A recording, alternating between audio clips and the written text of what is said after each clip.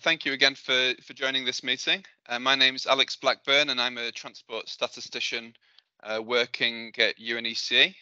I'm joined by my colleague Miso Lee here, and we have various members of the transport and commuting statistics subgroup here with us, countries, international organizations, academia, and the private sector. So it's great to have you here.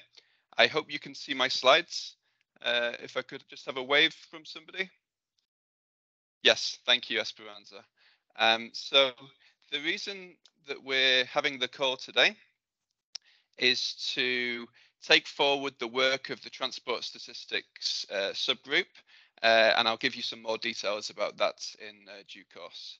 But it's great to have so much interest from countries on this topic. So to start with, just a bit of background. What we're part of is part of the UN Committee of Experts on Big Data and Data Science for Official Statistics. This is an organization, this is part of UN Statistics in New York, leading work on improving access to big data and the use of big data for official statistics.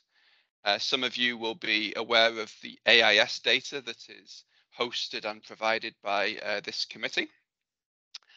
Within this committee of experts, we have a task team specifically on mobile phone data, and this is led by Esperanza at the ITU, the International Telecommunications Union. You can see the members of this task team on screen, and here we have a nice mix of countries, international organizations, and NGOs as well.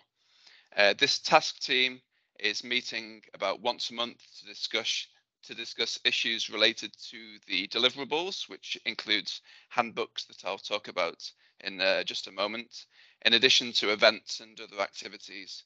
And we've just had a large event on big data hosted by Indonesia last week. So within this task team, we have several workflows on things like tourism statistics, migration statistics, modeling censuses and population estimates, also using big data for in a disaster context for displacement of people, and also information society indicators. So there's lots of different workflows going on, and for the purposes of transport, we don't need to reinvent the wheel here.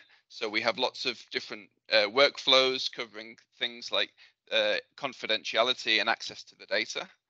But on the transport side, so far, this has probably been the work flow with the least progress so far, and we'd like to improve it. And so the idea is that sometime in early 2023, we finish a handbook for using mobile phone data in transport statistics. So far, this is a very sketch outline of a handbook that we have. And so what we propose to do is build the handbook around a certain numbers of use cases that we've identified in transport. Those are modeling public transport passengers, road traffic statistics and producing origin destination matrices on the road network, walking, cycling and active mobility, and also less on the official side, but on the side of official statistics, but more on use for transport planning and urban planning in general. There's certainly a number of all the existing use cases for mobile phone data in transport, but the focus and the emphasis with the handbook should be on official use case, official statistics whenever possible. Within this transport subgroup, we have a number of international organizations like the ITF, Eurostat, UNECE. We have involvement from academia, and we also have involvement from the private sector and NGOs. We do have a number of countries that have are involved here. Miso, can I just ask you to mute someone who might have come in? Thanks. but we'd like to get more involvement from people working on data in official statistics and ministries of transport. So before I introduce our speakers today, what we want to encourage is that we know that countries are, to a greater or lesser extent, experimenting with mobile phone data for transport statistics, but we want to encourage you to share your experiences with us, both on the positive side and the less successful examples, because I think there's a lot of countries here at the early stages of their work in using MPD for transport statistics, and they might feel a bit reluctant to share this with their peers, but we think it's important for countries to come together and share their use cases and share their experiences so that we can all benefit from their experiences. We have two great speakers today, but at the end of their presentations and after any questions, we want to encourage you to share your experiences, encourage you to suggest any additional use cases. We will be looking at the other use cases in future webinars, so you're welcome to present at these. And finally, we'd love to get you involved in the work of this transport subgroup so that we can produce a very high quality manual and provide a space for countries to share their experiences. Before I hand over to our speakers, just a note on housekeeping. Please do stay muted for now, but please feel free to use the chat function for any questions. And this is an informal meeting, so please feel free to share your experiences and be active. Before handing over to the speakers, actually, could I just ask our co-lead on transport, Latifa, to say hello and introduce herself as well. Hello, everyone. This is Latifa from the Road and Transport Authority, heading data management here. And thank you, Alex, for a great introduction for the task team, and we'd love to, as Alex mentioned, and SP, our chair, is also joining us. We had a great meeting, and a lot of people wants to join the work that we're doing in the task team. So I urge all of you, this is a very informal team. It's a great community. We've learned a lot through over the years and sharing knowledge, methodologies, learning, and you have a group of partners and colleagues here from around the world. So would love to see you all after this workshop to join our task team, and looking forward to working with you all. Thank you, Alex. Back to you. Perfect. Thank you, Latifa. So we have two use cases that we want to explore today. So two examples of the use case of using mobile phone data in public transport statistics. The first example comes from the Netherlands, and Matthias Offermans will be presenting their experiences in using transport data, in using mobile phone data for producing transport statistics, where they're at and where they see the future. Matthias, did you have any luck in sharing your screen, or would you like me to share the slides? I think it should work. Let's give it a try. Thank you. Perfect. One moment. I think I solved all the issues. Yeah, it's working, I guess.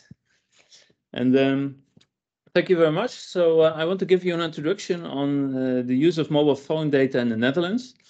And as you see, we have some issues in what is people displacement and what is mobility. So we get into definitions. So that's always our specialty from our offices, but we get this into a discussion. If you have any questions or comments, please let me know, but maybe we should do it at the end of the presentation. So, and part of the presentation, some sheets are the same. I also have to put that disclaimer as the very nice meeting we had in Indonesia, where parts of this presentation also were shown. So mobile phone data, it looks like new, it looks like innovation, but in our office, we see it like, okay, we had a census, then somebody thought, hey, we have administrative data, and then there is big data. And what you see is throughout history, this is one of the oldest statistics looking at counting people, census information, And then, of course, looking also at public displacement, and then the next step is mobility. And I think that's a very important thing to remember, because many people see this as, okay, this is just a nice gimmick, but I see it as a new way of just a normal development in society. Before we want to talk about mobile phone data, we all know the issues. So in the Netherlands, we do experiments and look on research for mobile phone data since 2009. And during this time, we had all kinds of issues. So of course, there's the legal aspects, there's privacy regulations, there's telecom laws, intellectual property rights. There's a lot of legislation things you have to organize. Then getting access to the data, of course, is an issue, as we all know. And then this is also really important to mention. And so this is also why we are sitting together. I think working with mobile phone data is too complex to do everything on your own. So you need more parties involved. So you need, of course, MNOs, but you need an official statistics community who gives up, also who explains about quality checks, academia, and of course the private sector is also involved in this. And then you also need a multidisciplinary team, as we know. So you need not only legal people, but you need people from methodology. The IT is quite challenging, the legal things, and then project management is also a very delicate thing because you have so many parties involved. And then IT performance is crucial, as we know, especially with 4G and 5G. In the Netherlands, we have more than 1 billion records a month we needed to process. And if you want to do a rerun, you want to do this in just 1 hour. And this takes a lot of calculating power, and especially also good programming. And then there's the last one, and this was especially a lesson for us in the Netherlands. You also need a social license, because when I started with census as an example, but we also know that that in census data, people don't like to be counted. If you look at the US, there were a lot of protests against the US census. In every country, there are protests against census data. So you also have to realize that if you use mobile phone data, that you need to work on a social license. You have to explain why this is important, that you not track people, and you have to be on the very safe side of privacy. And this has definitely impact on the possibilities you can do for the data for mobility statistics. So our approach was, of course, to do it simple, to design a method that is universal and flexible. We do only process the data at the operator because we are limited because of legal considerations. So that's an important principle for us. We have a modular system that allows all kinds of plugins to add and to change things, and that this makes development faster, but also makes it more useful for other subjects. And then, of course, we also looked at the input, because you have several operators. Some operators only have 3G data, and some have the latest Asian hardware, which involves 5G. And this makes a difference. So you have to think about software that can handle all these kinds of data. So our method uses dynamic input, and and this can, of course, depend. So it can be 2G, it can be 4 or 5G. It eats everything as long as it's event-based geolocated data. And there are two kinds of data sets you need. First, of course, you need the dynamic input, but then, of course, you also need maps, reference data. Where are the antennas, but also use of the soil, where are the roads, and this kind of thing. And then we come to another principle that also is because of, we use everything, all data is based on grids. So this is different than in mobility statistics, because there it's based on cities and roads. And here we use a 100 by 100 meter grid base that is adjustable for depending on the quality of the data. So sometimes it's 1 kilometer by 1 kilometer, but it can be very detailed. And then you also need to gross it up and correct it, because nobody is interested in the population of the operator. You want representative results, and that's why we use census data or register data to add it. And this is also the added value for us as an official statistical office. If it was just processing mobile phone data without any registrations or any weighting system, yeah, everybody could make the statistics. But I think by incorporating administrative statistics and many other sources, yeah, you end up at the statistical office and official statistics. Okay, and then we get to the sensitive part about mobility. It's all about space-time metadata. No, sorry, I put here a type in it, metadata and no direct data. So we are not interested in person goes location 1 to location B using a railroad or a train using this modality, and then having the timestamps and then, okay, draw a line and add up this. So this is not the way we do this. We want to have indirect metadata, and we add properties by using maps or using a machine learning model to find out what is actually happening. But this is a big problem for mobility, official mobility statistics, because we have models based on surveys and we use them for decades and we refine them and we made them really perfect. So the bad message is if you want to use these data, you need to look at a different paradigm and you need to change the model. So this is a problem. And the reason why we have this paradigm system is because of privacy and technical limitations. And I will get back to you soon. I think this is important. So for us in the Netherlands and also I think in Europe, tracking of people is not done. So you can't track individuals and then just add up, because this is always, even if you aggregate them, you can always calculate back who it was for using advanced methods. So we don't use any root collection on an individual level, because we think that roots always lead to identification, and I never saw a method, and if you have a method, I'm very interested, but until now everything could be hacked in a method that we're using roots. So we don't use any root information in this way. And modality, if you're going on foot or a bike, then you can use geofencing analysis. So in some areas there's only railroads, some areas it's combined. You see railroads combined with normal highways, and you have areas where there are only highways and no railroads. So we use these kinds of map to distinguish modality. We did this in the past. We didn't incorporate it in our last research. And then we have this idea. So if you know where people are, you can count them and make estimates on the count. That's more important. We don't exactly count them. Then you can also add properties, and these properties can be derived from the metadata. So I'm not interested in individuals, but in how they behave and have to have certain mobility patterns. And from these patterns, I can use machine learning algorithm to determine a home location. I can use an algorithm to see if this is a tourist. I can use of course, you can also see directly from the data if it's a tourist in the roaming data, of course. But you can also see if this is a tourist or a commuter, and this you can't see directly from the data.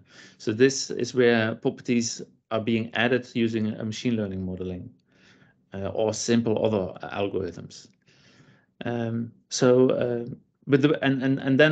you would say, okay, it's not interesting anymore for mobility analysis. But yeah, well, I think that you have a very high resolution, especially in less dense areas where you don't have any other sensors like traffic loop data and what is also very interesting, the things you miss in survey data, like peak detections or sudden changes in movement. So you see all the extremes, you have a complete picture and overview. So this is important. And this is of course the grid type of modeling we use. So and everything is in the end translated in pixels of a map, you can say, and we use multiple layers to combine these maps. So just to give you an overview of our method, this is our method and the modules we use. So and I will give you a short introduction to this. So we call this the 9 steps, and this is not in our official documentation, but it was actually also a joke, because you have the 9 steps going to hell in Dante's Commedia, and it was a very struggle to develop this method, but it's also a protective method. So these 9 steps are actually there to protect privacy on every level. So first of all, we have the source data. Everybody knows source data, but there are a lot of different kind of source data using mobile phone data. So you need to find a method to deal with all this kind of source data. You have CDR outgoing, incoming, You have signaling data, you have location area update. You also have something that's called timing advance, which is only in 4G and 5G, which is a direct estimate of the distance to the antenna. So these are all kind of different data types that, depending on the operator, stores or doesn't store it. So there is not simply something like mobile phone data. There are different event-based geolocation data.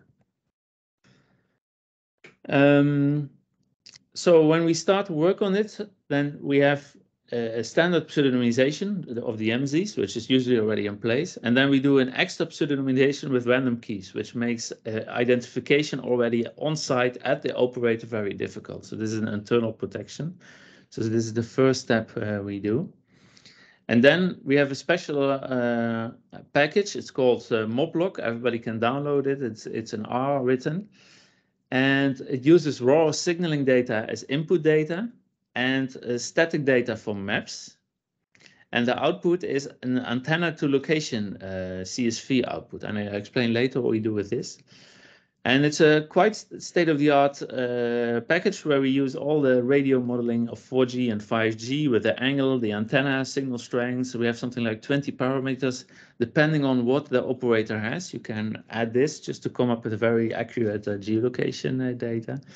The standard output is 100 by 100 meter grid, which is dynamic. So for areas where you have less people, you can make it bigger.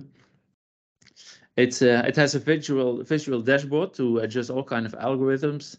It also supports very frequently updates, because some operators update the antenna maps every 24 hours. Well, this tool supports this.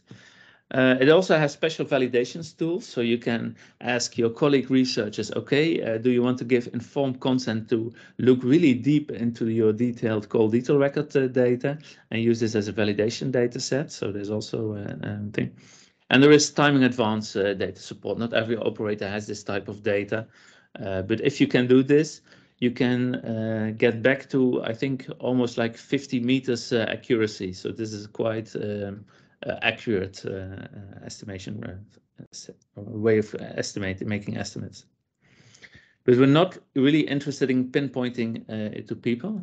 Let me see if, yeah, it's working. So this is how Moblok looks like. It creates all these antenna maps.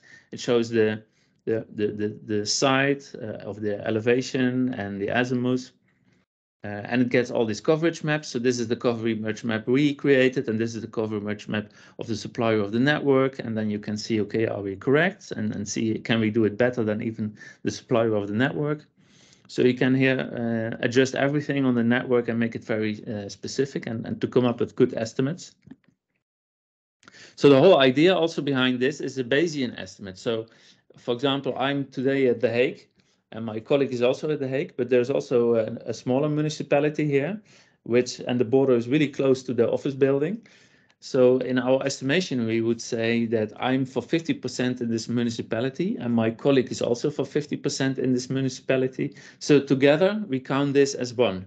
So this one person, we count one person, but this one person is an estimate, and it's by design already in this step anonymous. So that's really important to know. So we have the signaling data. I just explained to you something about mob location, this module. We also have another module, and this is mob properties. And this means, so you have a location and you have time, that's interesting. But what if you can get more information, like where somebody lives? Now, one algorithm for home location can be, okay, the antenna where you make most of the time a connection myth. Okay, you can translate to a simple algorithm, and you can add this in this module as a mob property. And in the end, we combine this, but I will get this later. So adding properties makes it very interesting, because you can filter for machine to machine, or maybe you are very interested in machine to machine data, because at some areas you have like automated cars, or but of course home location is very important. We did some research also on working locations to find out where you can add this. So you can add all kinds of properties here and then experiment with it and see if it comes out. What we did was we looked at, of course, home location, and in our research we also looked at the point of entry for tourism, where people enter the country. For example, is it by plane? Is it by car? We also used machine learning to see, are people tourists or are they actually commuters? Because in the Netherlands, you have Germany very close by, you have the United Kingdom, which is quite close, you have Belgium. And are these people working here or are they tourists? And if they are tourists, are they shopping tourists? Are they cultural tourists? So we did some experiments there also on machine learning data. So this is the mob properties module. And then you combine this, and this is where the IT trick gets into part. So you get into MobCube, and it's a one-way process, so you also can't go back, which is another addition for internal privacy protection. And here the data gets aggregated to statistical information that's really anonymous. And what it generates is an origin destination cube. And it's a cube because you have origin destination, and the third dimension is time, of course. And the time can be every hour, I can set on 30 minutes, depending on the cell volume, how much data you have.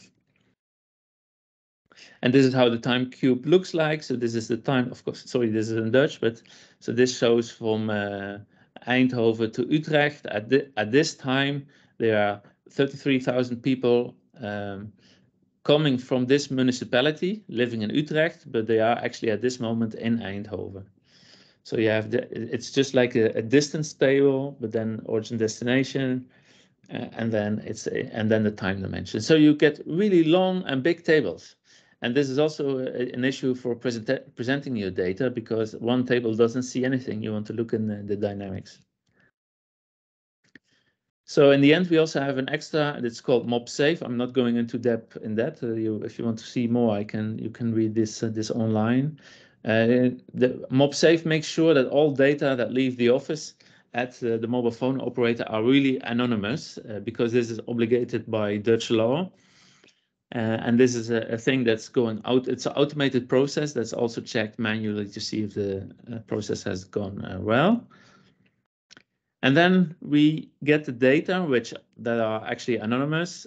We get them as a half product at Statistics Netherlands. And this is interesting because, and it's not interesting. It's not interesting because it's not a representative population. It's also only representing the population at the operator. So here we can do some corrections for this based on administrative data. And then we make relative values, and then we get into presentations. So of course, we can share this presentation, but you can also here scan the QR code. And we made some very nice visualizations. You can try them on your phone or here on your computer, where you can see incoming population or outgoing population for the Netherlands. Just to note, the Netherlands is really small, 200 miles or 300 kilometers, 70 million people, very high dense population.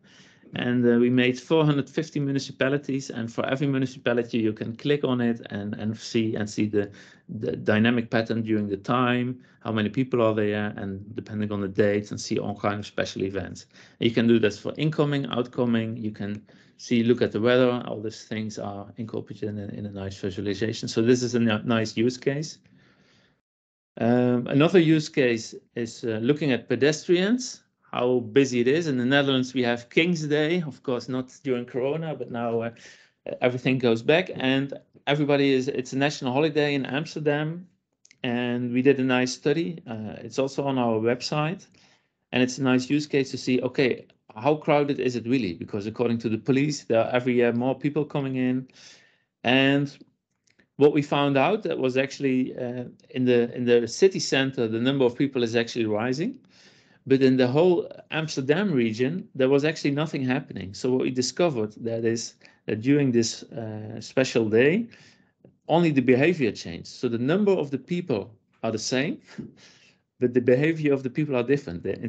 Instead of being inside, being in schools and at offices at work, they are outside drinking beer and having a party, which gives a complete different picture of the number of people. But if you really look at the estimates, it looks like a normal day. So this is also interesting outcome from using mobile phone data to see no difference. Well, there's a big party going on and everything happens. And this is showing this graph showing the exception of the city center. You see a little rise there of 200,000 people there. So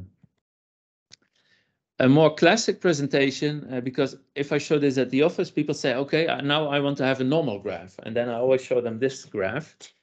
And I also explained that this only has limited use. So this we made in 2013. So this shows Amsterdam. These are the people who live in Amsterdam and are actually staying in their own municipality. These are people who live in Amsterdam, but they went abroad to other municipalities. And these are the people who are actually visitors, and these are the small bar are the tourists actually visiting Amsterdam.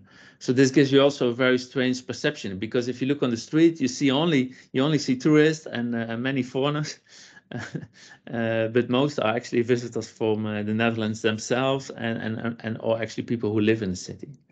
And this is also interesting because Almere, it's a city that is a sleeping city. So during the day, this is the number of the registrations. So at 12 o'clock, there's nobody on the street because most people are working abroad. So this is a commuter town. If you like to know more, I go really fast because I think we have some room for discussion. You can look at these links, and they show very detailed how the method works and gives you also some more insights in use cases and discussions. Yeah, I think what is interesting also about this project, and then I'm going to finish, is it comes up with new problems. It gives new mathematical insights, also new IT insights. So we work together with the Institute for Mathematics in Oxford. It's very nice to work at different operators. So we as Statistics Netherlands work actually at the site of the operator and work there together. So this is our team. And yeah, and this is also interesting. You need to work with many organizations, and then we also have our paradigm changes. So this is my my story on this. So thank you very much. Thank you, Matthijs. That was excellent. Really interesting presentation. From my side, I was really impressed to see how much focus there is on privacy and the very complex model that you use to ensure confidentiality of the microdata. I think you were just answering it on your last slide. My first question was going to be, does the mobile network operator do this pre-processing anyway, or are they doing this because CBS asked them to? And if so, I mean, is this a question of goodwill, or are you their customer? Maybe you could start with that. Well, it's that's a very good question. I think if you look at operators, everybody has this image of a greedy company who, of course, wants to make profit. But these are also really large-sized companies, and they also see their value for society. So they want to be responsible also for society, and they want to also take care of their image. And for them, it was important to have two things. So first, there's benefit for society. Because you can show, okay, you can do this for official statistics, you can use it for disaster management. We all know the example, so this is the good story. But it's for them also important to know their customers best. So mostly I try to convince them that just selling the data, it's not a sustainable model, because selling the data is just, maybe they can have 1 million euros revenue out of that, which is just almost nothing, because they have a revenue of 1 billion or 2 billion, the huge companies. So why would they risk privacy just for such a small amount of money? So what's for their commercially more interested is how to understand their own population. And what we did as a statistical office, we processed there, and the software is open source. Of course, the software is also available for their competitors, but they are the first ones to use it. And we are actually learning them how to read and to write with all the data. We installed them the Spark system, because we also needed the Spark system for our own statistics. But of course, most of the time it's not running, and they can use it for other cases. So they can do their own customer analysis on this and understanding the customer database. For us, it's a problem, because we are not interested in their customers. We want to have representative outcomes. But this is also interesting, because then they can with the weights that come out, that shows how not representative their population is. They know what they are missing in customers. So this also gives them interesting insights. So this is the win-win situation for the operator, and we never paid anything for the data.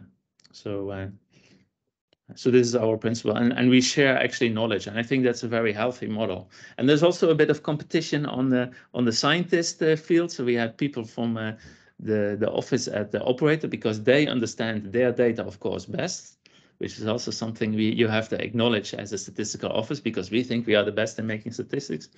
But so you can really combine this. But we are very good in getting a good quality framework, fixing definitions and these things. So I see this really as a win-win to serve between private and public sector. So this is how we did our research. Fantastic. I'd like to open the floor for questions now. So please feel free to raise your hand and I can take any questions. I see a question in the chat from Ayumi at the University of Tokyo. Ayumi, would you like to ask the question directly?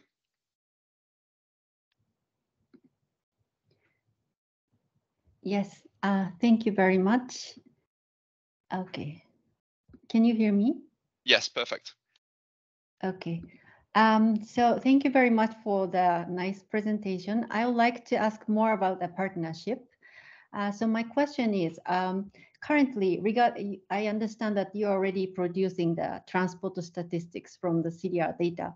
So are you collaborating with other institutions, such as some other governmental agency or private sector that provide public transport services? And if you do, how do you establish the partnership? That's my question. That's a very good question. Matthias, before you answer, could I just take another question and then we'll have you answer after that? Viviana, would you like to ask your question? Yeah, thanks. Matthias, I want to know if your work have been focused on mainly on rural trips or interurban trips, or also in urban trips, because I have been working with urban trips and I have had many problems with many things that you have now. So that's my very important question. Thanks. Maybe you could answer those two now, Matthias.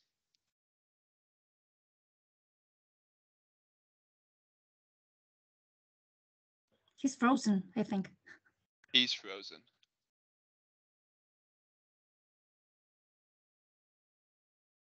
Frank, I don't know if you're in a room next to him. Could you go and give him a knock?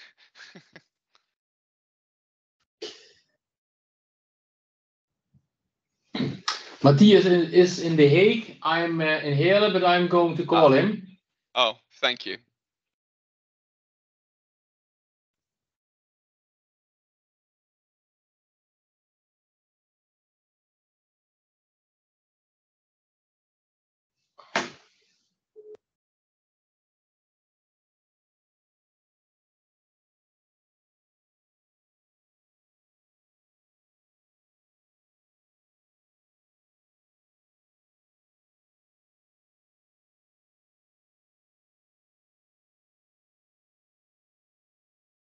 He's coming back right now.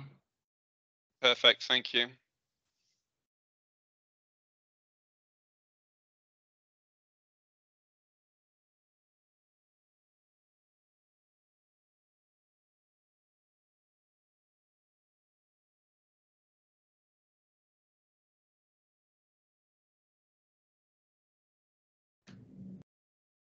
Hi, Matthias. Hi, sorry, the connection dropped out. I don't know what happened. So, did you catch Viviana's question? Yeah, I part of it. So yeah, but but it was about rural areas and that you had issues with making good statistics on commuting within cities. I didn't hear.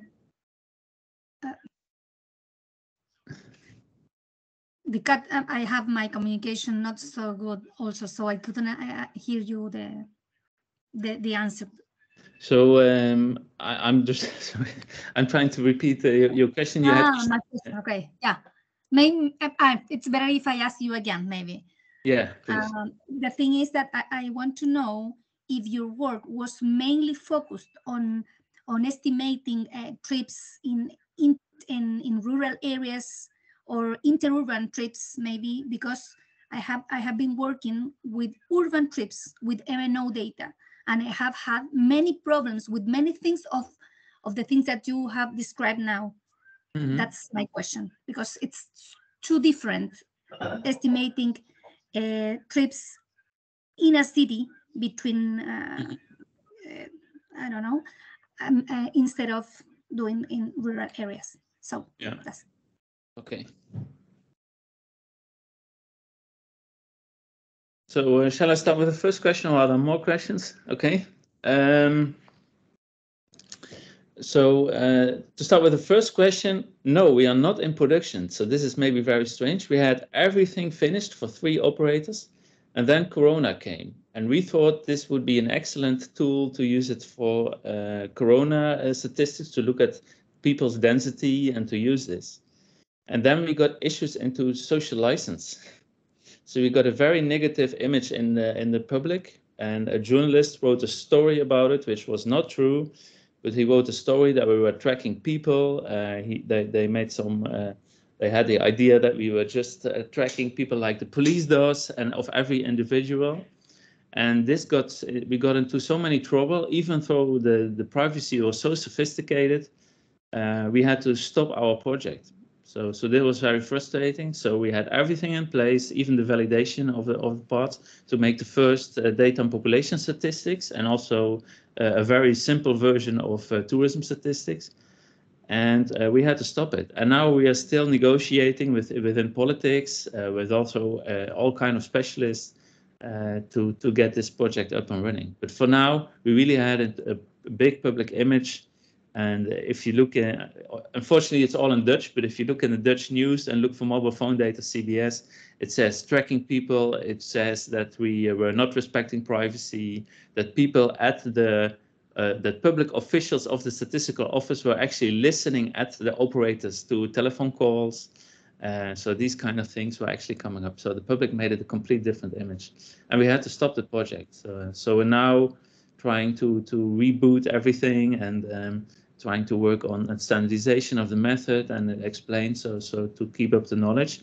And in the meantime, we have discussions with legal specialists and also in politics to see how we can restart the project again. So this all happened during COVID, and of course, COVID are really strange times. And with the knowledge of today, I would never have used COVID as a use case. So yeah. So this is actually our current status. Yeah, we also talk to public transport companies, but this is a different data source. In the Netherlands, we have a data source. It's called chip data, because every user of public transport has a chip card, which is a national card. And we can use all these direct data we can actually use, and they are also obligated by law to share these data. And we're now setting up this project. So this is a different data source, very specific for the Netherlands, that we are going to use to make public transport data statistics. So for public transport data is an exception. But of course, in the end, you also need mobile phone data to get the bigger picture. So also for the other modalities. And then you get to the question of Viviana. Yes, there are a lot of differences also in the use of a mobile phone. So if people are being bored or standing in recreating, they're using more data. And if they are more in economical regions, they are making more calls. So you can see all kind of patterns in certain areas. We saw that mobile phone data have a lot of biases. So the first thing, if you look at mobile phone data, you think, hey, these are perfect administrative resources because they're made by machines, but they're very polluted. They have all kind of mistakes in timestamps, in GPS antenna differences. So you need a checklist before you even access the raw data to look at this systematically. Of course, when you start, you're not doing this systematically, so it's basically trial and error. So that's why it's also important to share these experiences in these kind of settings. We didn't have much issues in getting good data and populations estimates in rural areas, but it also depends on how big you make these areas. So if you look at neighborhoods, everything still goes well. So, but it's also maybe depending, because the Netherlands is really a very dense population. Only Bangladesh has more people per square kilometer, so so maybe that's also a different situation. So we have a lot of phones, and we have a high density of 4G and 5G network, which delivers also really a lot of events. So a 4G smartphone gives more than 1,000 events per day per person. So then you have a lot of geolocation points also, and you can make accurate results. And actually the accuracy of the geolocation really depends also on the antenna and the antenna design and the network. So sometimes you have an antenna that only has a field of 10 meters and then 360 degrees angles. And some antennas have just a 2-degree angle, but they go 60 kilometers. So, I think the issues you talked, I think it would be very interesting maybe to look at this package. It's called Moblok, and we solved many of the things. And actually we were very own-wise, because we got a lot of the technology of the deliverers from Sony Ericsson and from Huawei. But in the end, we remodeled everything in our own model. So and that's also what's happening. And a little thing, did you have access to the overlap of the antennas of each connector, or you had just information of the antenna that the insert, the telephone made? It depends on the operator, but most cases, yes, we had antenna maps and we also had coverage maps. But in the ideal situation for Moblok, you want just the specifications of the antenna. So you want to know the reach, the angle, and then you can fill in everything. But if you have less information, you can also use it. But of course, then you come up with less accurate information. So it depends on what the operator has. And but most of the operators, they all have their own coverage maps, because that's standard from. The problem is also that some, especially in the Netherlands, antennas are constantly moving also, because sometimes they're changing. So you need a 24-hour update, which is also technical, quite a challenge. Thanks. Yeah. Lots of interesting discussion happening. Maybe we can take the question from Esperanza, please. Yeah. Thank you, Matthias. I was about to ask the question about the sustainability and the implementation, but you already addressed that. So now my question is about the use of statistical law, how, in order to explain the issues that you have now to the public. I mean, do you see that as something that could help resolve the situation that you have now? Because when we talk about mobile phone big data, we always say there are 3 challenges, which is just about access to the data, which you manage to get, and you don't have that. You have resource with regards to infrastructure, which you don't have an issue, and you have staff resources, which you don't have an issue. And we didn't foresee this problem of awareness and making sure that the public are happy and not contradicting the objective of official statistics. And this is, for me, something new. And I think this is something that other countries should also learn and have a way of, getting around the issue if in case it comes out. So do you think, our traditional way of working as a statistician, saying that, official statistics is an obligation of a National Statistics Office, could this help explain to, people who are against this work?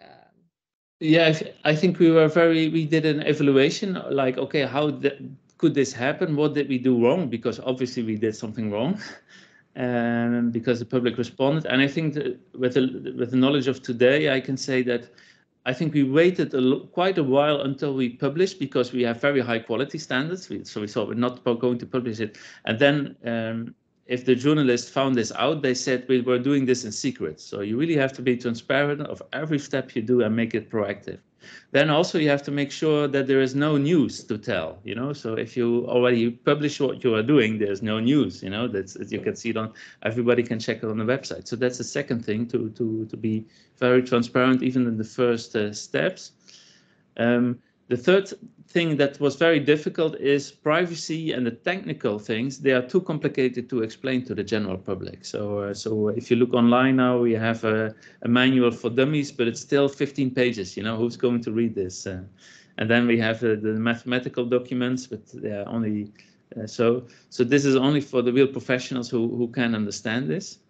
Then you have also many people who do not treat the data well. So you see also many academics who actually use roots. So yes, there are also examples of people using mobile phone data and not treating privacy very well. And they use that as an example because you're using also that. So that makes 1 and 1 is 2 for many people.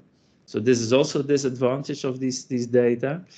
What we also see is that there are new there's a new field of people who like to hack aggregated data. So we all know these articles in Nature, but now especially there were some very interesting articles from China about hacking aggregated origin destination cubes based on direct calculations.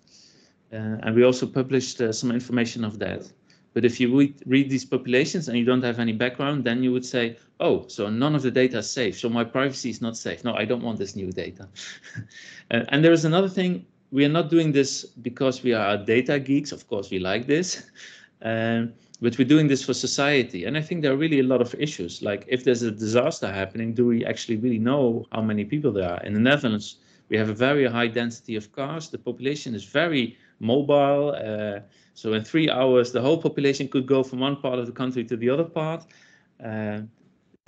60% is below sea level in the Netherlands, so a disaster is always there, you know. But we don't know how many people are there because people are at work and not at home. And administrative data only tells where people are at home and where they sleep, but not. You have all kind of dangers like chemical trains or factories or things that can happen. And for me, I'm quite concerned because I'm seeing. We have all these evacuations plans for safety and so on, but they're all based on administrative data where people sleep, which we all know they are not correct. If you look at tourism data, yeah, you miss Airbnb and all these kind of platforms. It's not only hotel registrations that pay taxes, which is very important because tourism industry is a billion industry, and for investments and banks, these statistics are really important. So I think we really should explain the story to the public of that it's important that we have these data and that we're not living in the Middle Ages anymore, and that it's just a normal step. Thank you, Matthias.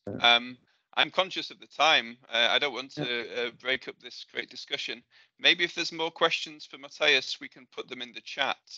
One of the things I wanted to ask is, at the moment, there's limited use in official statistics in terms of origin destinations of people traveling during the day.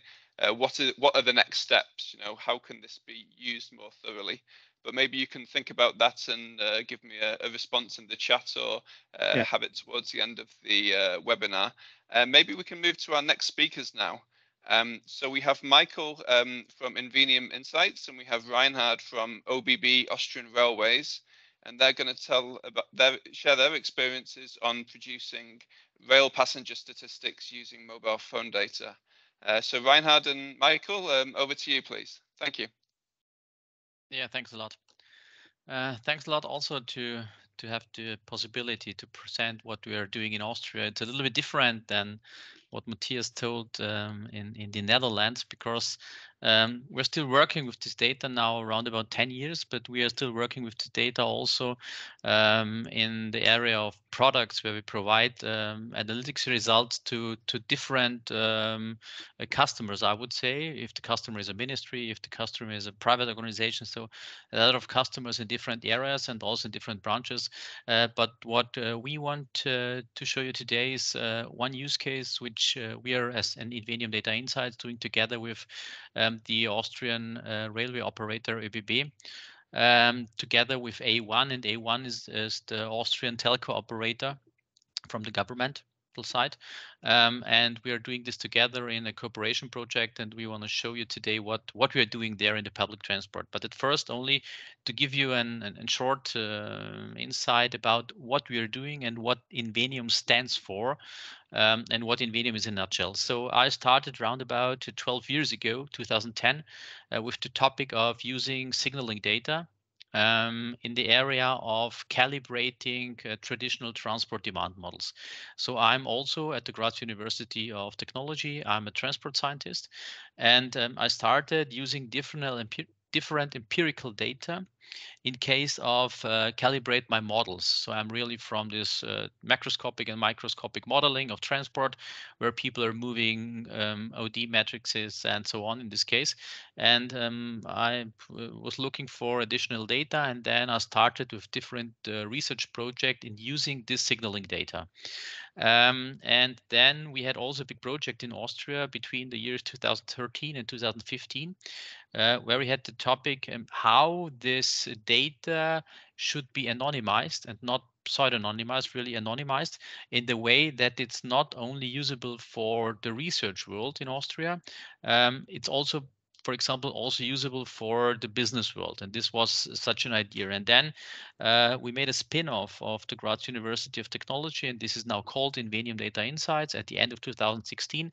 And now we are around about 6 years on the market in Austria, working together with A1, the telco operator in Austria. And what is also important, Invenium is a daughter now of the A1. So the A1 is the majority shareholder now. We're 3 people from the former founders, which are also shareholders of the company, but it's really now a company included, partly included in the telco operator here. And so the whole process, what we're doing is really providing at the end of the day results based also on signaling data to different customers in different areas. So I think it's also very important to know it's how the structure of Invenium is and how it was built in the former years ago. What is signaling data? Matthias showed before in one of the slides, there are additional data sources, and we are working with a lot of data sources. So I'm also in the research world, I'm working with Bluetooth data, with Wi-Fi data. So since around about 15 years, with every data source which is possible to analyze the mobility of people or the transport of people. This was the idea behind. But what we are using now is really, we're using this signaling data based off the monitoring system of telcos. We are doing this not only in Austria as an additional information, we are doing this also in Slovenia, Serbia, Bulgaria, but we are doing this also, for example, in Germany. There we are getting the data from the Telefonica O2. And the signaling data it's very important how it's really developed by a telco. So at the end of the day, what we're using is triangulated data. So you have an antenna, you have a device with the IMSI inside, and at the end of the day, we're calculating, or this monitoring system, which is included in such a telco operator, is calculating the coordinate and the timestamp of each mobile phone event. This could be data switched, packet switched, circuit switched in this case. And at the end of the day, for example, now in Austria, we have a mean of 1,200 coordinates per IMSI per day. For example, we are also allowed that we can exclude some whitelisted IMSIs in Austria for different research work. And I have one of these IMSIs here, and I'm, for example, generating around about 7,000, 8,000 coordinates per day, really timestamps, coordinates, and events per day. So it's really a huge amount of data. But the topic is that the signaling data is not in this accuracy like people are thinking. You're calculating based on the signal strength where the position of the device is. But as Matthias said before, the accuracy is, for example, in the inner city between 0 and 200 meters of each mobile event. And in a rural area, for example, in Austria, where we have the Alps and a lot of mountains, this could be also in case of 5 kilometers, 10 kilometers, or 15 kilometers away. So the accuracy is quite always different. But what we built here in Austria is we call it mobility platform. So we're using in the first step the A1 data. The IMSI is pseudonymized in the first way. We're using this data, and we are then in the first step are dealing with a segmentation. So we are looking, for example, where the different events have, for example, the possibility that there is a stationary topic of the IMSI. And then in the second step, we're looking, is there a segment, for example, over the day of this IMSI, that there could be a moving segment. And so we are, at the end of the day, making a segmentation of each pseudonymized ID, putting these pseudonymized IDs together, and then calculating with additional data sources like real timetables from the public transport, spatial information, and other data sources. We built a model that at the end of the day, for the different branches, we provide different results based on the questions of them. For example, one branch could be tourisms. Where are tourisms moving in Austria? Then additional one could be the spatial, the population density. We're also providing population density maps for different customers. And at the end of the day, we are really using this mobile phone data or signaling data here in Austria and also in the other countries to combine it with additional data sources, then to analyze this, to implement it in our model. At the end of the day, we built an agent-based model for the whole country to extrapolate it also on the number of people with weighting factors, and then to provide it to different customers in some visualization way, or also in some CSV tables and so on. And we are providing it, for example, also in Austria for the government in transportation statistics, how many trips per day people do have in different areas, what is the trip length distribution, and so on. So we're providing then at the end of the day from customer asked questions in case of which parameters we should analyze. So this is the process what we're doing here. For us, for example, then it's a little bit different than in the Netherlands. COVID was not really a bad topic for us as an Evenium, because we had on the first weekend when the lockdown started in Austria, we had in the news some information, okay, people are tracked in Austria and so on. But we're working with this data since many years before. But the good thing was that we really had a lot of discussions before with all the stakeholders, from data privacy, from data security, from NGOs in Austria, where we showed them many years before what we were doing. And we got from them the approval, okay, we already know what we're doing. So also when you're doing this in COVID is quite okay. And at the end of the day, what we provided, for example, in Austria for the epidemiological model and OD metrics, and they took the OD metrics of the passenger trips and correlated this with the number of infections. And these are two some showcases, I would say. The one topic is how is the really mobility events and how was the lockdown works. And on the left side, this was very well known in Europe. We had Ischgl here, and this is such an OD metrics where people are when they leave Ischgl on this day when the lockdown started, and where they are traveling over the day, for example. But what also very important was for us, because I'm really a transportation scientist, and at the end of the day, I'm interested in transportation use cases. We built a mobility analytics platform where we, for example, can provide OD matrices on the municipality level and also a lower level, for example, for bigger cities like Vienna. And also there we can analyze trip length, number of trips, and so on. And this is already included in our platform.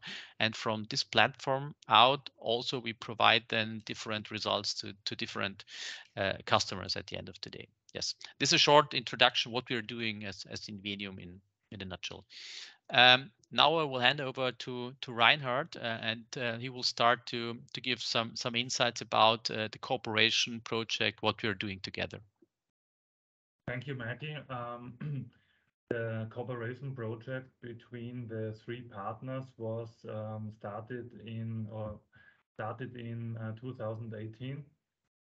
The goal was to analyze the passenger demand using the anonymous floating phone data for 6 different use cases. We needed this for internal planning purposes at the railway. And for that, we had also to develop internal analytic tools. The 3 partners are, as already mentioned, the telco provider, 1 Telekom Austria, which has a market share of about 38%. The Invenium, which creates and maintains and enhances the algorithm platform, and my company, the Railway ÖBB Infrastructure, which provides the actual train timetable on a daily basis using our Aramis Advanced Railway Automation Management Information. Next slide, please. Yeah, the use cases are the most important use case for us was the entering and the exiting passengers per station. Then another use case is the station-based OD metrics, also including the transfer passengers. Then the loads of passengers on defined cross sections. We have the use case of delays. The OD metrics in the structure of the National Austrian Transport Model. Then we have the catchment areas of station based on the home activity of the users, and also certain special analyses, like you can see on the right side of this slide, a special origin destination analysis of the airport in Vienna. Where do the people travel to and where do they come from?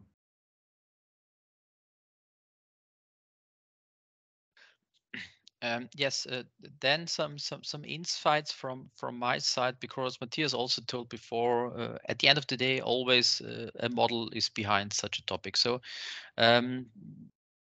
only some few words how, for example, to understand how our estimation of the moving segment I told before is working. So what you have to think, for example, you have a smartphone, and in the morning your smartphone is doing some things, you make some updates, you're looking in and so on, and you're at the end of the day generating mobile phone events. And then you're traveling, for example, to the train station, from the train station with the train to the next train station, and then you're going to work. And in the first step, we're analyzing, okay, where are the stationary segments and where are the moving segments? Or, for example, then in the second step, we are really estimating over the day with additional information and also with some time information, what could be, for example, this stationary segment B, and what could be the moving segment B. And for example, the stationary segment could be if you are 8 hours over the day on a certain position in this area or in some zone, then for example, we're estimating 90% that you're at work. This is, for example, one topic. And the other topic is for the moving segments. We are really taking this moving segments and we're combining this, for example, based on the probabilistic model with the information of the real timetable. So we know, for example, which train is coming to the train station and then also leaving a train station and then to the next train station. And we built a model where we combine the information of the moving patterns of the signaling data together with the real timetable. There we have a lot of features and so on, and then we build such a machine learning model at the end of the day. And what we are then providing is really, at the end of the day, that we are estimating how many people are entering based on this really data of the mobile network, how many people are entering trains on such a train station and how many people are exiting also on this train station. And so what we were interested in really to have a whole process, and at the end of the day really to have a monitoring system which calculates based on the mobile phone data, extrapolated on the whole population, combining different data sources from real table or also the road infrastructure and the rail infrastructure, and then to provide results to the ÖBB at the end of the day. And this we're doing now, as Reinhard said before, since 2018. But what very important is also, and this will now explain also Reinhard to you, we are doing this also in case of that we have a lot of empirical data from the ÖBB, and based on this empirical data, we also do a lot of validation of our results, because this is very, very important. Yes, so we set up high quality assured empirical passenger count, and the design and the organization and the implementation and validation is done in my department. So far, we already counted 120 stations in Austria in the last years, since 2019. In fall, in the last months of 2022, we already still counted 22 stations, so we already have 142 stations, and we always had different size categories. We had different location, different features, like stations at the borders. So we had different stations that we used to count and to help to improve the algorithm. We needed a lot of staff for that, the counting staff, and we organized that with a daughter company of ÖBB, the ÖBB Werbung, which is ÖBB Commercials.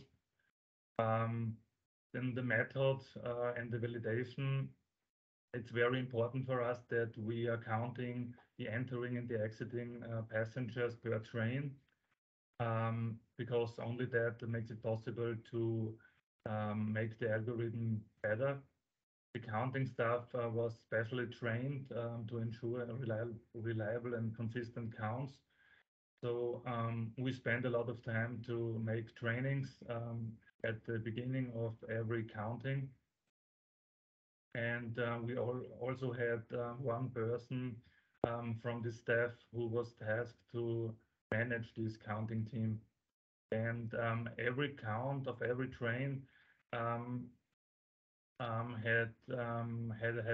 had a special quality index, like a mark from 1 to 3 or 4, so that we can assure that the confidence of this certain count, of this special number, is high, and we filtered out the bad marks countings.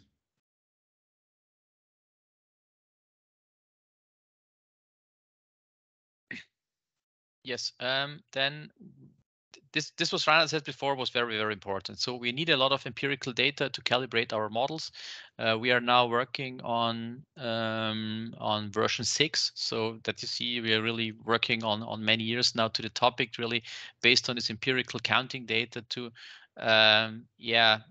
develop new versions of the algorithms. Because to getting better, and it's because at the end of the day, all the results we are providing based on a base station here in Austria, not on a base station, on a train station, it's very important, and it's also used in different planning areas. And for example, it was also used as a monitoring system during the COVID topic. And so at the end of the day, it's very important that the results are valid and are also evaluated by additional data. What we are now doing is really we are focusing to have different modules to getting better. And for example, for all the doing what we're doing here, and also, for example, what is done in other countries with the mobile phone data, it is really very important how the monitoring system of the signaling system works. Because at the end of the day, the accuracy of the mobile events is very important to have also at the end of the day good raw data, and to use this raw data then in combination with different data sources. So this is very important for us, for example, and is also done and also focused on the topic. Based on the mobile phone data, it works now quite really good. On the next slide, Reinhard will also explain. But we are focusing on in which areas we are not so good. For example, in some border connection, in some borders, it's not so easy really to detect the right number of passengers which are exiting or entering the train. It's also not so easy sometimes. For example, if you're in very urban area, in Vienna is this the main line, that it's not really sometimes so easy to match people on the one train station or another train station if the distance is very, very low in this case. But we're in a quite good way. We're working now on the new version number 6 since now the last 5 years. We're dealing now also in case of how the new data stream based on 5G will also improve the quality of the topic here of the data. We are thinking quite in a good way. We are a running system. I think this is also very important. We are providing every day the results of the day before, and this now since at the end of 2019. So you have really quite good timeline, and if the absolute value is not always in such high accuracy that you are only 1, 2, or 3 or 4% away, you are in a relative time frame on a quite good level. This is also very important, and then to combine it with different seasonal effects and so on. I want to give some more insights on the strengths and the weaknesses of our system. One of the strengths is that the passenger demand is continually calculated for the whole network using a consistent method. And we have the entire journey from origin to destination, which gives us a lot of opportunities to get the results that we want. And these results are available for different time aggregations too. For weekends, for example, we can use it for events. We have yearly variation curves and a lot of other possibilities. We can distinct different train categories like commuter trains or intercity trains. And during the pandemic, it showed that this method is very good and fully automated, and it was the only thing that really produced data, because manual counts were not really possible during the pandemic. High quality results we get for medium and high categorized stations. And when we come to the weaknesses, on the other hand, we can say that we have low quality results for low categorized stations, like you see on the picture, less than 200 passengers per day. There it's difficult because 1 or 2 or let's say 5 persons can make a real difference there. The quality improvements are very much also depending on the cellular network expansions, which we cannot, we don't have a really possibility to improve. And another difficulty is in the differentiation of parallel traffic flows. This affects some stations with nearby roads, for example. And another weakness is that we will always have to make our validation counts for the future algorithm improvement, and this means, of course, that we have to make resources, and we have to have resources, and we have to have money for these people who are counting for us. Another interesting thing is which practical applications do we already have for our data. One of the most important is this chart that you can see here. This is the statistic of passengers throughout the pandemic. It was created for the top management at the ÖBB and for the CEO. You can see that the numbers crashed down at about -80% in the beginning of the pandemic.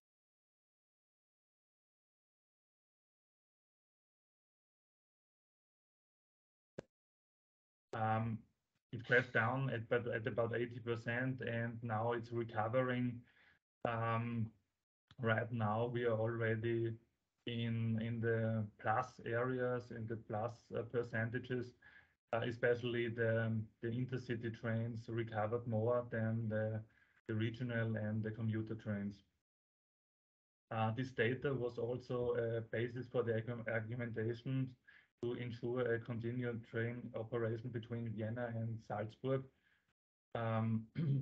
during the pandemic, because this line is usually not subsidized from the state, and this was the argumentation that the state had to put money to order and to pay for the trains during the pandemic, because the passengers crashed down at about 80%, as I mentioned.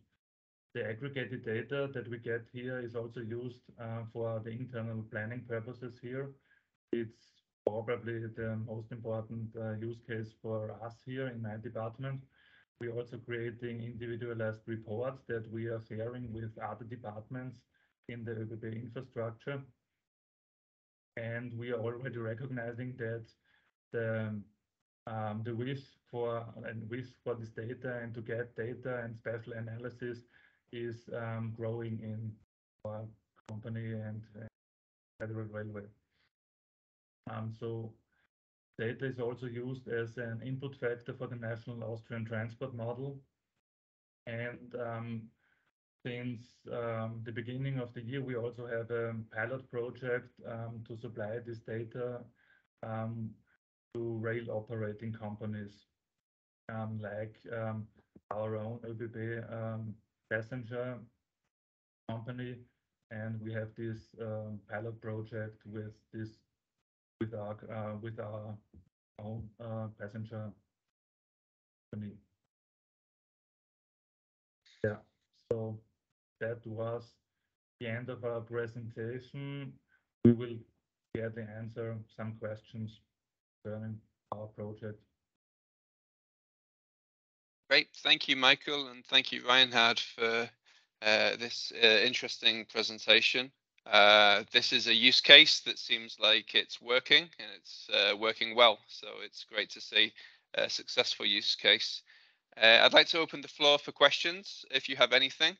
I see Tiziana in the chat is asking, are your modules and algorithms open source? If anyone else is having a question, please feel free to raise your hand now. But I'll pass that question over to you, Michael and Reinhard. Yeah, no, it's not open source. So it's really part of the company, I would say. And this algorithms we have developed here is part of the cooperation project between the A1 Invenium and the ÖBB. So we developed it. A lot of the things we did here, we started at the university, and it's already some parts are published, but not the whole process is published. Yeah. Thank you. We have a question from Latifa as well.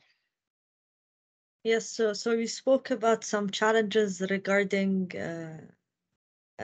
parallel traffic flows. So in the city of Dubai, we have, I think, same challenges when you look at how close the metro line is with the road network. So did you find any way to solve this issue, or are you planning to work on this in the future? Yeah, we're still working, so it's an ongoing process, but it works quite good. for example, the topic is if you have a metro is always a little bit different because metro have you have specific base stations for metros. So a metro topic is a little bit more easier. It's easier than the railway topic we are doing here in the urban and rural area. But at the end of the day, we have some time windows where we are mapping people if they are, for example, on the train or not on the train. So we have a lot of different features implemented in our model at the end of the day. If we are matching IMSIs on or IDs really on the train or not on the train. We have different parameter setting for rural area, for inner city areas. We have different parameter settings for the same train station category and so on. So we have a lot of parameters and settings how we can do this. There are some train stations which are a little bit difficult because if you have, for example, some traffic signal system here and traffic signal system here, and you have the road and the rail on a similar way, sometimes it's a little bit different. We know that, but what we are using then at the end of the day is we take a little of additional data. We are calibrating different train stations on an individual level, and then it works quite good. But at the end of the day, you have also false matchings. So this with every time will be there. So, but it's an ongoing process at the end of the day. Yeah. Thanks again. I have a question, if you don't mind. Reinhard, you mentioned this is being used as input to the Austrian transport model. Is this what does Statistics Austria think about this work? Is this something that they're going to consider using in the future, do you think? Or is it more experimental data, less official statistics? Thanks. Yeah, it's a difficult question because I think it's an ongoing process because the data is not really published, not even really published in our company, and I think it's an ongoing process that that we have the commitment to use the data more and more. And it's also the question, for example, it's the question we already have statistics and entering and exiting passengers from other sources in other companies, in other statistics, transport statistics, and of course they are quite different. There are differences, and what is the ranking? What are the differences? These are questions that come up, of course, because when we see a station has a certain number of passengers in the last years, and we now take our number from our analysis, and there are some differences, then we always need to explain the differences. And we also see that at the management dashboard for the CEO, he's watching this every week, and he's also asking questions from his experience. He thinks there are differences. Why has Vienna, for example, why is the number in Vienna so smaller than he thought? Why are other numbers different? And I think it's a longer process to get the confidence and to declare all the differences between the different statistics. And yeah, I'm not really sure what the public transport office in Austria, what's the meaning, what they say, or what they think about the data. Perhaps Michael, you can also add something to this question. Yeah, so we are providing the data, for example, this is very specific use case. So the ÖBB was interested as a railway operator for the infrastructure, how many people, what they're doing. We are providing, this data is also provided from the ÖBB to the Ministry of Transport. So the Ministry of Transport, the government has it. The Statistics Office has it not. So it's not my part here, but it is always a little bit a discussion, I would say, why the one ministry has it and the other one has it not in this case. So it's always a topic. Also, for example, we're providing Ministry A with results, Ministry B with results, Ministry C with results. We always had the idea to build, for example, some whole mobility observer where the government, for example, gets our results in such an aggregated way, because the raw data is in Austria here not possible. These are different things why it's not possible, but I think we are now really on the way to show with different use cases how acceptable the data result is here in this case, and also how the different parameters and the results are possible to use in different statistics.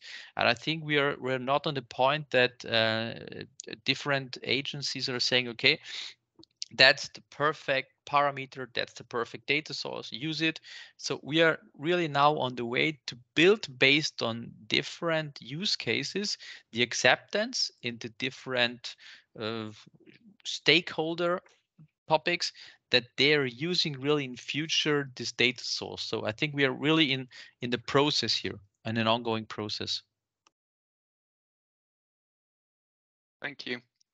I don't see any more questions to you, Michael and Reinhard, in the chat, unless anyone wants to raise their hand. If not, then what I would like to do is just summarize what was discussed today and where we take it from here. So I think we've heard two very interesting examples today, one from the side of CBS and their limited use case that involves goodwill. And I saw in the chat, Sam Rose from the Department for the Transport in the UK is asking if any other countries have examples of this goodwill operator use case. And so please feel free to write to us about that. And then the Austrian case of a very specific use case in public transport. And it's working. And you're producing data on this that may feed into the Austrian transport model. Whether that becomes official statistics in the future seems like it's an open question. In addition to this, going forward, we would like to organize similar calls like this on other use cases. What we've mentioned so far is walking and cycling, traffic origin destination matrices, and maybe transport planning as well. But we're interested in countries' views on this. What else should we be doing? Do you want to get involved? If you have any feedback on this session, in the next 2 minutes, perhaps we can discuss this. Or if Latifa or Esperanza want to mention anything now, they can do.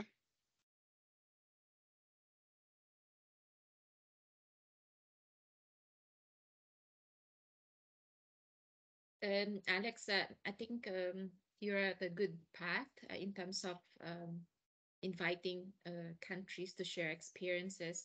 Maybe what I just want to mention is that, you know, this work and transport is in the context of the task team on mobile phone big data. So one thing that we discussed when we were in Indonesia is that if there's a possibility for a use case, for example, on one area of statistics, we don't want to use it only for one area of statistics, because data is very hard to access. So we want to leverage on other types of statistics where mobile phone big data could be used. So for example, if there's one possibility to do it for tourism, then we should also explore use of this data for transport or for information society. So I think this is some sort of a promise that if we have an issue on data access, we as a group should help each other to take advantage of the data that could be available at the country level and use it for at least the 6 areas that Alex mentioned earlier in his presentation. Thank you. Thank you, Esperanza. Latifa, did you have any final remarks? No, just would love to see some more faces to our task team group. So please email Alex and hope to see you and taking some of these discussions further and working together in terms of developing better data for official statistics or to enhance our smart cities and the countries that we work for. Great point. Yes, let me emphasize that if you do want to get involved in our task team, please do email me. There's no obligation, but we'd very much welcome you if you want to stay aware of what other countries are doing in this field. With that, I'd like to end the call. Thank you very much to our presenters from Austria and the Netherlands, and we'll be in touch. So thank you very much. Thank you. Thank you. Thank you very much. Thank you very much. Thank you. Thanks. Bye-bye. Bye-bye.